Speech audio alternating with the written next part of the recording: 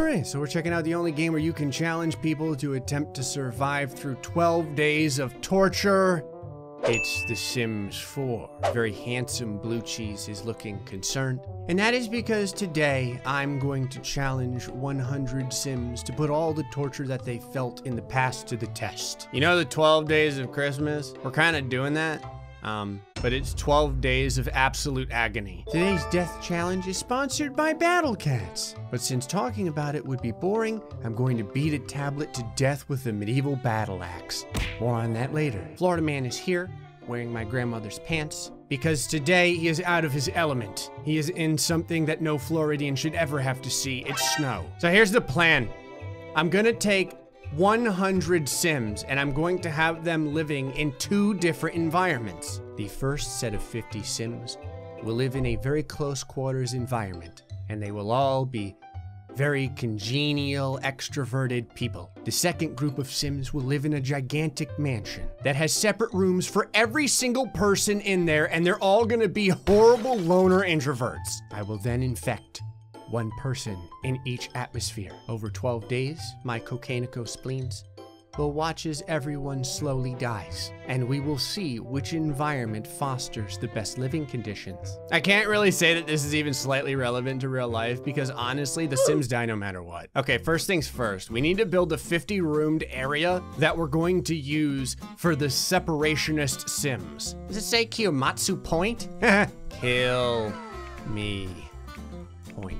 I have constructed this isolation room for just such a purpose. I used it once in the past, but this time it's going to have a legitimate door so that if the Sims want to leave and mingle with other people and potentially kill them, they absolutely can. If not, they'll have everything they need to survive. I mean, I you know, air quotes around the survive. Look at this. There's a TV, a sink, there's a bathtub. It even comes with fecal material already in it. I really also appreciate that there's a gondola passing by my house, so people literally get to enjoy the torture. I'm gonna make an educated guess though and say that the Sims that are all going to be packed together, like surrounding each other, living in their own filth and disease, are going to end up being the winners because they're Sims. I'm also gonna have to decorate this place a little bit. It has to look festive after all. I'm not a monster. 49, 50. All right. And this is what's left over. I said mansion, it's actually more just like a prison. Obviously, I'm not going to want people to leave. All right, put in some obnoxious lighting in the hallways. Oh yeah, this tree is festive as hell. Since most of their house looks like crap, I decided to give them a toilet. Got like Siri programmed into it. She'll soothingly talk to you as you think about how terrible your life has gotten. Can't fit this tree in here, I need it smaller. Here's your sad ass Christmas tree. Oh, it actually fits right next to the toilet. Excellent. Hey, Spleens, how's that Christmas tree look? She's like, delicious. I'm gonna use more of the available space, not because I want them to have more places to actually walk. I just want a bigger dining area so they can all sit together while they eat and vomit on each other. I actually have no idea what this will do, but I need a place for some of these people to sleep. So I'm making coffins super small. Look, we'll be using them anyway, okay? I get the feeling that Spleens is going to have the most fun in this house, so I'm putting her litter box there. I need a nice "you're fucked" sign. Ah, stop. Safety time. We don't need safety where we're going. Actually, you know what'll hell yes. Can I just make this the wall? You're damn right you can. I wanted like a hall monitor for the other house. So I went ahead and I got this gnome over here that looks like he does tons of cocaine. There we go. Everyone gets a drug abusive gnome. God, it looks like a golden sea of urine. All the gnomes are like, I love urine. All right, man, looking pretty strong. I think we're ready to start killing people. I mean, testing people.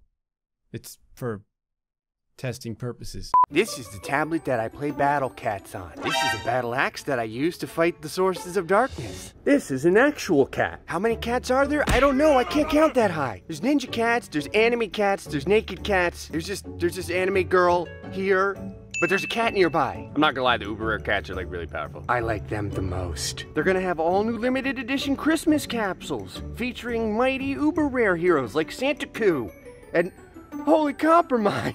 But just because it's Christmas doesn't mean you have to stop breaking shit. So let's beat it with a battle axe. So you're fighting in some sweet stage like the Great Abyss, when all of a sudden, a head vomiting smaller heads appears in one of your trees. All of a sudden your tablet rests its weary bones on the tree, so you accidentally hit it with your battle axe. Battle cat, son!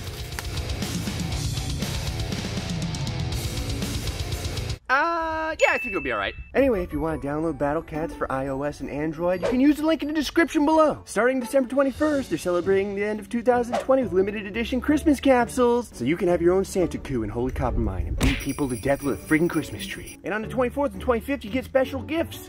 I decided to use the Mann family as the individuals to get things rolling in this particular house. Since they're veterans and this house is the underdog for the challenge, you know, they're gonna need all the help they can get. Won't be needing this.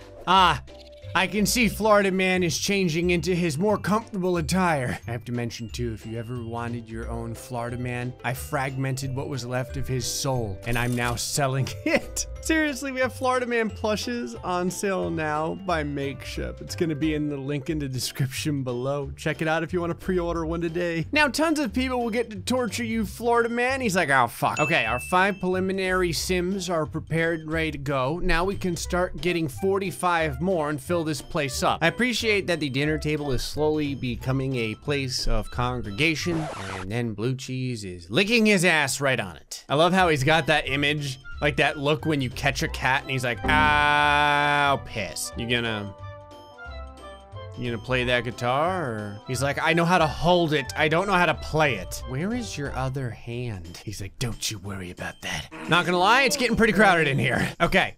I've got my first set of 50 extroverts inside of the house. I tried to like move them all throughout the house, but because they're extroverts, they all decide to congregate on Gordon Ramsay jamming on the guitar. Is that toilet doing like tricks? I'm pretty sure there was urinary acrobatics just happening. All right, 50 other people. I'm gonna have each one start off in their room. They're all gonna be introverts in this house. Okay, I'm slowly getting everyone separated into their singular rooms. A few people have already taken it upon themselves to start walking on the urine. Meanwhile, if you notice the gnomes behind her, he's like, I love you. Just because I thought it would be fun as well, I decided to make everyone in the separation house have the paranoid trait. Okay, now that everyone's all separated and in their appropriate spots, I went ahead and infected 2 random Sims. One in this house and one in the separation house. Now it's going to take 3 days before the sickness that I've implemented actually ends up doing anything badly, but it appears as if though Gordon Ramsay has already urinated upon himself. Well done. And this lady is crazy as hell. What is this? What the hell? You just took my garden gnome! You dirty klepto. Alrighty, we got good news. I finally managed to get everyone in their appropriate places, and Lindsay has found out that Janet is evil. Okay, does no one here understand what the term introvert means? All right, we're at the end of day 1, and so far no one has died. That is a really good sign. How are my cats doing? Y'all still alive? Oh my God. Life is something of a fluid term when it comes to Blue Cheese. I like how this dude is over here gaining the comedy skill. He's like, 50 Sims walk into a GrayStillPlays house. And this girl's like, okay, what's the rest of the punchline? And he's like, no, that's it. They all died. Don't worry, everyone. Blue Cheese isn't dead. He's just hungover. Okay, we're almost 24 hours in at this point, and we have not had a single death yet. So far, so good. Do you enjoy talking with your new toilet friend? She's like, he watches me while I sleep. I know, that's why I put him in here. We had our very first bladder failure. Excellent. Miranda ended up being one of my infected people. But look at her. She's sitting all alone inside of her room. Sad and depressed. She's single-handedly going to keep everyone else alive, more than likely, as long as she stays the hell in here. There is a very, very large growing puddle of urine in the bathroom over here. I'm surprised no one has slipped and broken their neck yet. Okay, the layers of sickness will be progressing here in the next 50 minutes or so on to stage 2. We'll see if we manage to get through the second day with no deaths. Wow, this is just an absolute hellhole I've created over here. I like that there's terrible guitar music playing the whole time too. There's always someone using this damn guitar. There we go. And we have our very first death. And it was in the first, 36 hours. Up, second death. I like that the one guy that isolated himself way over here was actually the guy that died. And third death. I like how death popped in over here already at the dinner table. Oh my God, fifth death. 6th. They're all on this side. This is what happens when you don't give kids their own damn room. I'm not gonna lie, at least Florida Man's still alive. And 7th. You almost landed on my cat. If you're gonna die, die away from the animals. If you're cold, go ahead and warm yourself up in the oven. 9th. All right, this side is not looking too good so far. I don't think we've had one single death in the separation house. Hey! We got our first couple of deaths inside the separation room. And this isn't even from the disease yet either. Poor Brandon. He died as he lived, sucking at the guitar. Okay, we finally got our 3rd death over here now in the separation house, and our 11th. Okay, so it's 12-4 right now. I hadn't thought about this, but the one girl over here that's actually infected and has been isolating herself the whole time, she's going to come out now and again when people die. So this house actually still has a chance to kill more people than this house. God, this is a hallway of death. You can wear all the pastel colors in the world, but it still ain't gonna save your ass. It's always a good time when people are literally dying while I'm trying to save the game. Jesus, I told you the death never ends. This lady lost her legs inside of the lake of urine. Y'all done dying for 2 seconds? Can I save the damn game? All right, getting ready to close out an incredibly violent day 2 over here. We've got 20 people left in this house and 32 left in this one. Yes, we lost almost half of all of the Sims on day 2. Now Miranda, my infected girl over here, is currently snoring on the floor. Apparently she's also evil. I didn't give her that trait, but I'm kind of glad that she has it. I was kind of afraid that she would end up spreading her illness to this lady, but this lady just died naturally inside of her room. So, problem solved. Ah, contagious. Now we're getting somewhere. All right, Miranda is now contagious as well, but she's doing quite well. She's all alone, covered in her own filth. Someone died over here. Everyone was grieving. Everyone except for her. Not because I think she was trying to keep them from getting sick, just because I think she didn't give a shit. Okay, we've got 16 people left in this house and 28 left in the separation house. This is our one contagious girl over here eating her garden salad in a very depressed fashion. Our other contagious girl is over here eating much more healthy with apparently pizza rolls. Oh, sweet Christ, who set something on fire? Ha! I love how this guy's just chilling out. He's like, I was waiting for this day. Oh man, it didn't even kill anyone. He acquired the cooking skill. I don't know if I would have called it that. You guys are a little late on the fire extinguishing. Uh-oh, we've got a spreading. In the bathroom of all places. Bab Ross contracted it. Casey contracted it. Zane, Coleman, oh my God. Where the hell's Madam Pizza Rolls at? Oh, she's still here, all alone. She's enjoying her solitude, and she'll be dead in 14 hours. Someone came to visit my girl, but will she get her sick? All right, 8 hours until this girl just dies on her own. Hey, Florida Man, did you contract the sickness? No, he's fine. It's all that bathing and meth and stuff. Getting ready to close out day 2 here into day 3. As long as this lady doesn't infect this girl, this entire household should be okay. Look at her, she's like, get the hell out of my room. Florida Man is cooking. Oh, Jesus. Making some beans and Franks there. He's like, yeah, Franks. This is meat made from Franks. Australian man just got infected, as did LSD and Raina and Gunner. I think that's almost everyone over here except for Florida Man. This girl is trying to stay away from everyone as hard as possible, and people just keep coming into her room. This guy is sleeping on her damn bed. Oh, no wonder he's an alcoholic. He shooed her out of the room so he could use the bathroom, and she just sneezed in the middle of this freaking hallway. Candace. This girl has been trying so hard to stay away from everyone. This girl comes in her room and now contracts. This house probably could have had like a 100% win rate over here for sure. This girl screwed it up for everyone. LSD finally dies of starvation of all things. Oh God, we got another batch of deaths going on. So this girl finally dies from her illness. Everything would have been fine, except for that one lady that managed to contract it right over here. All right. We've got 12 left in this house and 30 left over here in the separation house. Okay, we're down to 10 now over here. Holy shit, people are dying. This is the next culling right when we got into day 3. Wow, this is just havoc over here. It's like the isolation house decided to try and up the ante. Okay, there are 8 people left in this house and 7 people left in this house. Somehow, the isolation house has now caught up and surpassed the other house. Tonsils, are you literally just sleeping on one of the dinner plates? Okay, it's 7-6 right now. 7-5. 5-6. Florida man, no! You bastard! What's sad is somehow he died, and I think that Florida man was the only person that wasn't infected with the plague down here. Yeah, like everyone else has it. We just had a death. Starvation. This is incredible. The 2 houses are neck and neck. 5 and 5 people left alive. Okay, 4-5. Why don't you come in there and reap the soul there, Death? He's like, hell no, I'm not going in there. You must be crazy. All right, we made it through to day 4.